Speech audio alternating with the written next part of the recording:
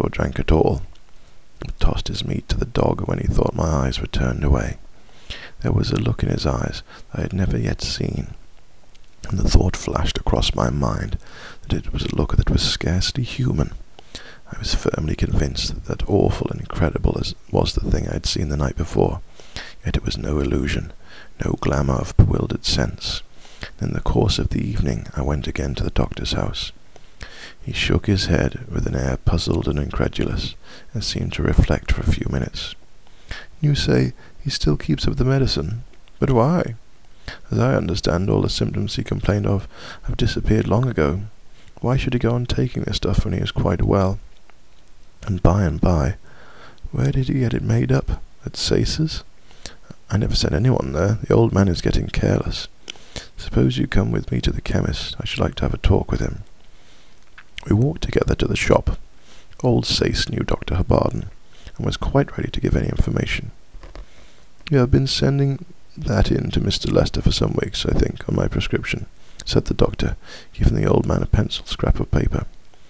The chemist put on his great spectacles with trembling uncertainty, and held up the paper with a shaking hand. "Oh, yes," he said. "I have very little of it left. It is rather an uncommon drug, and I have had it in stock for some time. I must get in some more, if Mr. Lester goes on with it."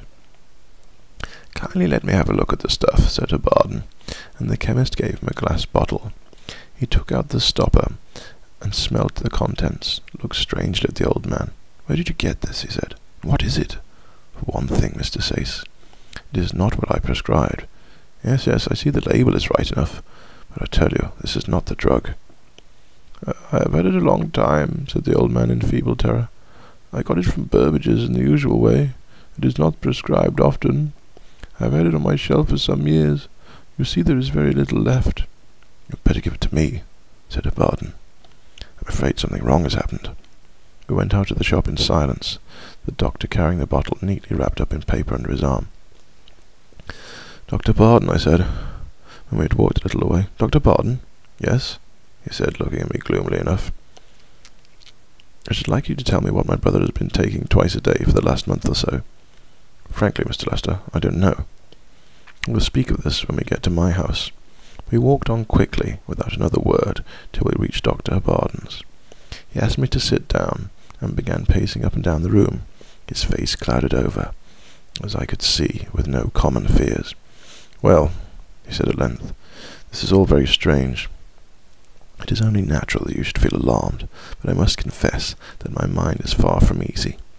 We will put aside, if you please, what you told me last night and this morning, but the fact remains that for the last few weeks Mr. Lester has been impregnating his system with a drug which is completely unknown to me.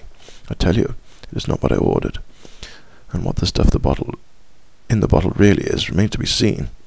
He undid the wrapper, and cautiously tilted a few grains of the white powder onto a piece of paper, and peered curiously at it. "Yes," he said, "it is like the sulphate of quinine, as you say, but it is flaky. But smell it." He held the bottle over me. I bent over it. It was a strange, sickly smell, vaporous and overpowering, like some strong anesthetic. "I shall have it analysed," said Dr. Habarden. "I have a friend who has devoted his whole life to chemistry as a science. Then we shall have something to go on. No, say no more about that other matter. I cannot listen to that, and take my advice and think no more about it yourself. That evening my brother did not go out as usual after dinner." "I have had my fling," he said with a queer laugh. "I must go back to my old ways. A little law will be quite a relaxation after so sharp a dose of pleasure." He grinned to himself. Soon after, went up to his room. His hand was still bandaged. Dr. Habarden called a few days later. "I have no special news to give you," he said. "Chambers is out of town, so I know no more about that stuff than you do. But I should like to see Mr. Lester, if he is in." "He's in his room," I said. "I will tell him you are here." No, I'll go up to him. We'll have a little quiet talk together." I dare say that we have made a good deal of fuss about very little, for after all, whatever powder it may be, it seems to have done him good.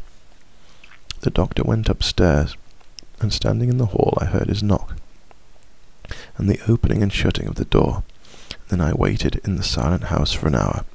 and the stillness grew more and more intense as the hands of the clock crept round. Then there sounded from above the noise of a door shut sharply, and the doctor coming down the stairs.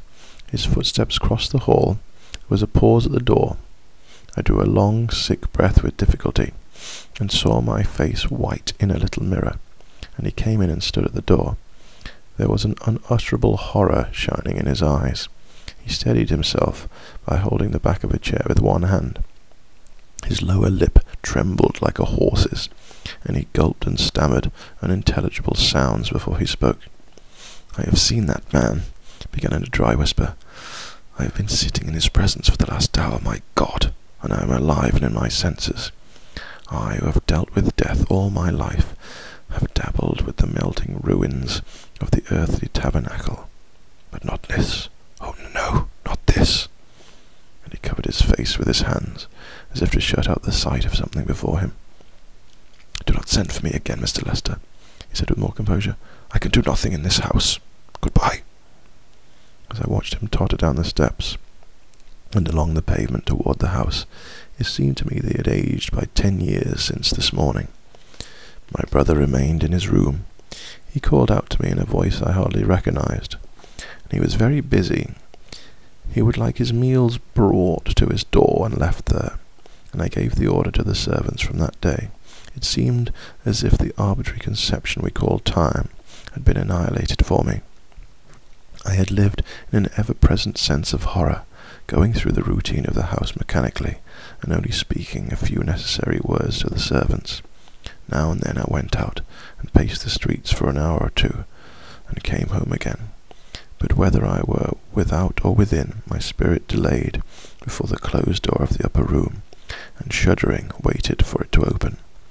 I have said that I scarcely reckoned time, but I suppose it must have been a fortnight after Dr. Hobbarden's visit that I came home from my stroll a little refreshed and lightened.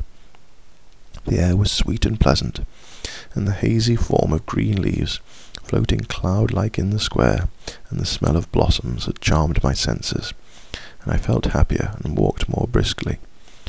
As I delayed a moment at the verge of the pavement, waiting for a van to pass by before crossing over to the house, I happened to look up at the windows, and instantly there was a rush and swirl of deep cold waters in my ears.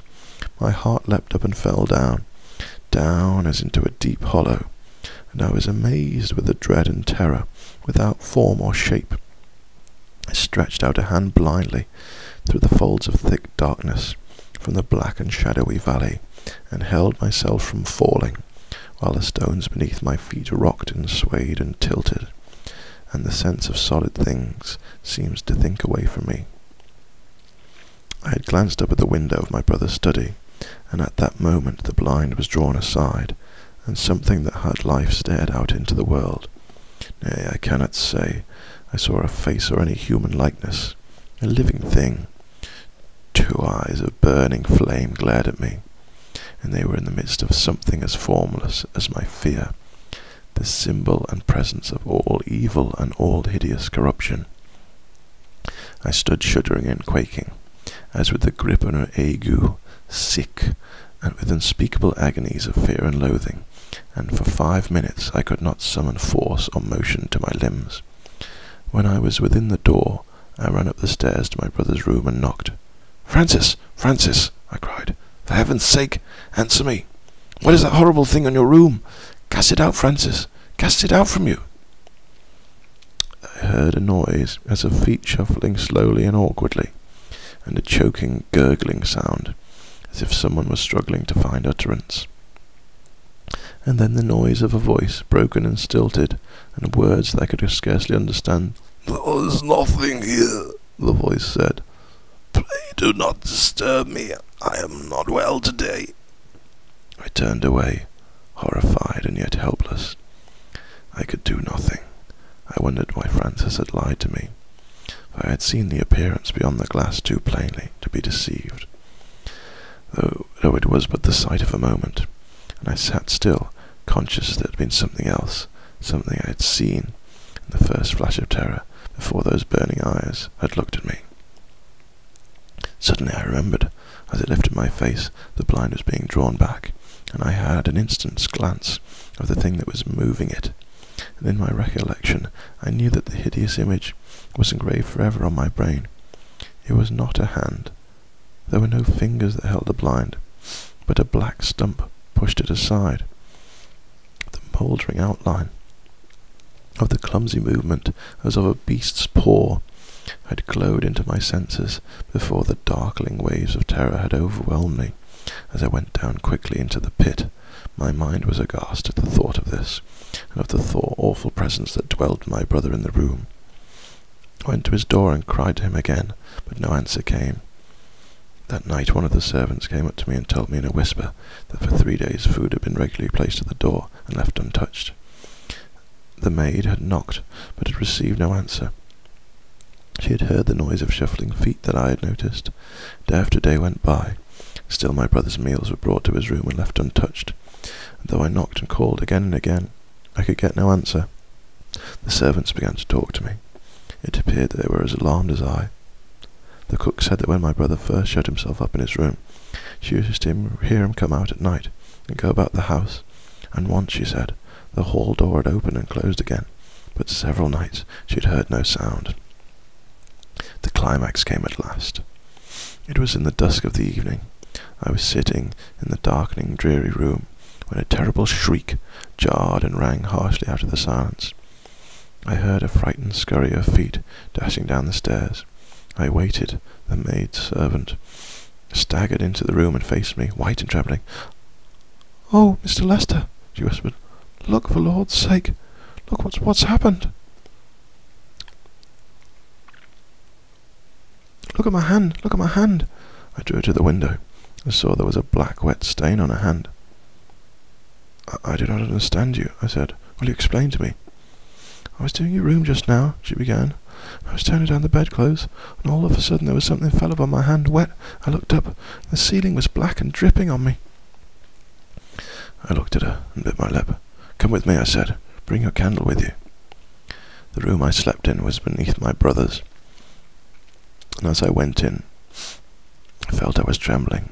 I looked up at the ceiling and saw a patch all black and wet, and a dew of black drops upon it, and a pool of horrible liquor soaking into the white bedclothes. I ran upstairs and knocked loudly. "Oh, Francis, Francis, dear brother, what has happened to you?" I listened. There was a sound of choking, and a noise like water bubbling and regurgitating, but nothing else. I called louder, but no answer came. In spite of what Dr. Hubbardin had said, I went to